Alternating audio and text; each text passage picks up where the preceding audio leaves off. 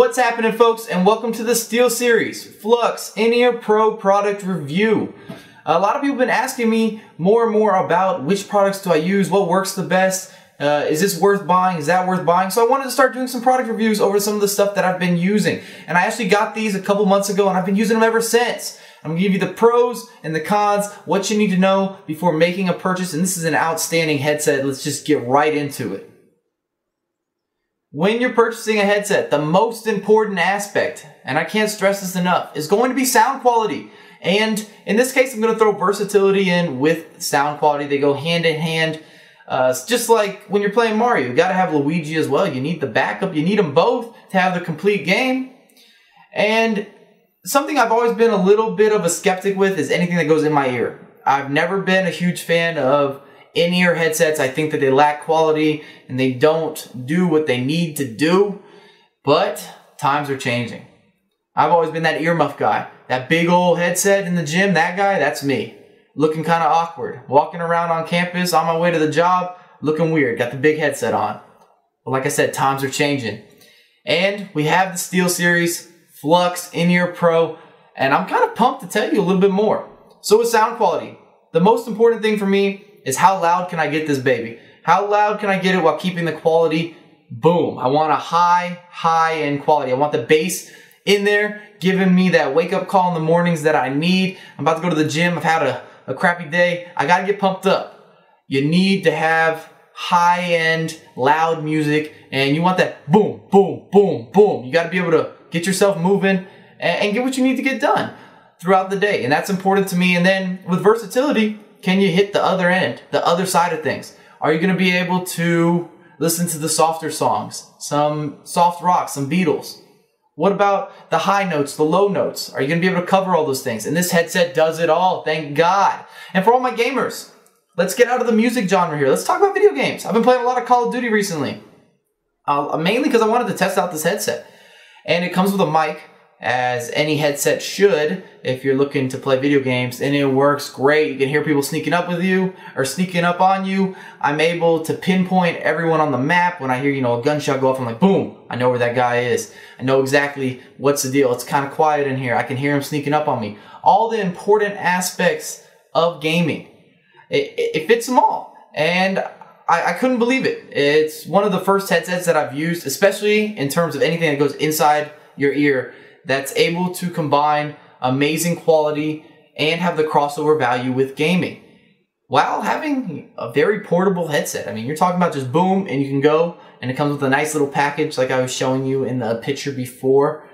It's just one of those things where I'm a little bit in awe. I'm like, damn guys, I need to send them an email. Steel Series is doing that work. They must have put in a lot of time researching in order to create a product like this.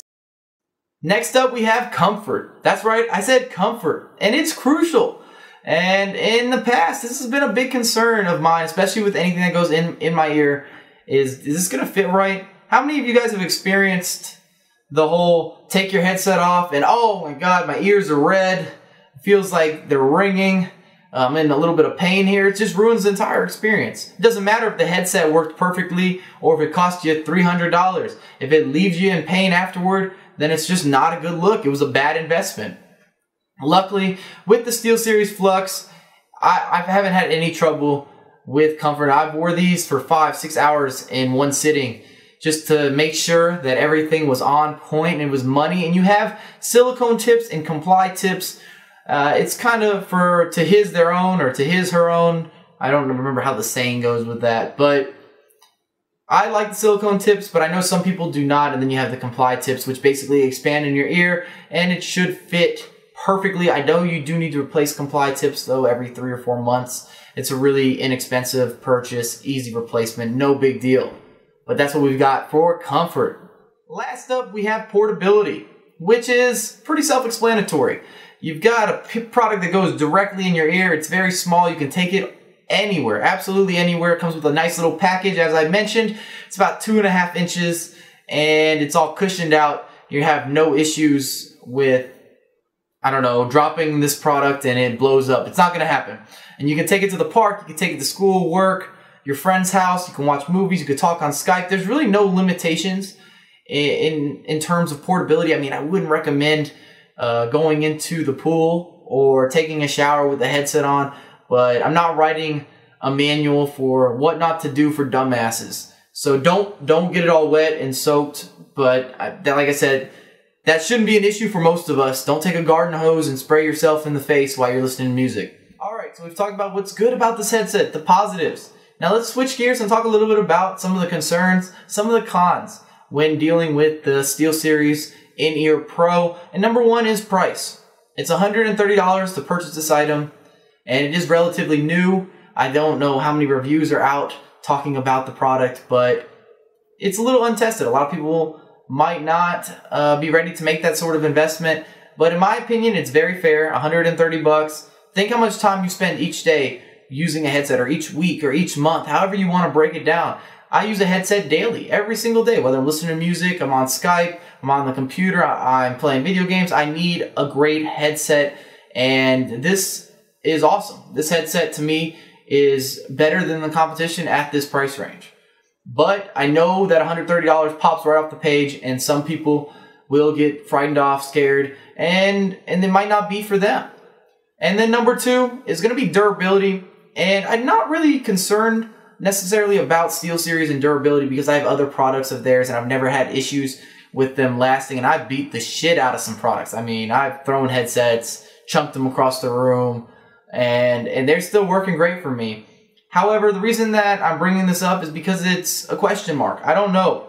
I've never used a SteelSeries headset that wasn't over my ear, and this is something new for me. I'm not sure if durability will become an issue or it will never be an issue.